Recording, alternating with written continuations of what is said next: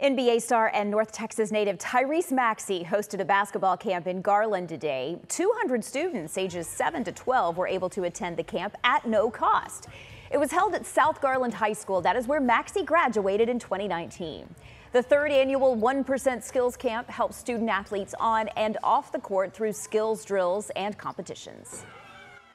You got to find ways to get 1% better every single day. And I don't mean that just in the basketball term. I mean that in the life term. Like, you got to, whatever you feel like you're down in life, whatever you feel like you need to be better at, you got to write your goals down and work on them. That's how it works for me. Great advice. Maxey went on to say their goal is to provide kids with the necessary skills and support to become the next generation of leaders.